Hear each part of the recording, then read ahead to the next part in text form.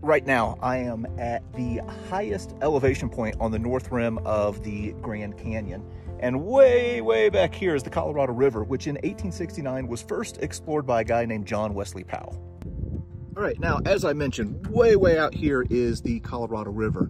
And in the summer of 1869, John Wesley Powell, with the help of some of the indigenous people of the area, led a crew to explore and chart the Colorado River and the Grand Canyon. Now, something that is really amazing is that John Wesley Powell was a one-armed Civil War veteran. He had lost his arm in the Battle of Shiloh. So anyway, it was a 3-month journey that was beset with all kinds of troubles. He returned a hero and later became one of the founding members of the National Geographic Society. Fascinating.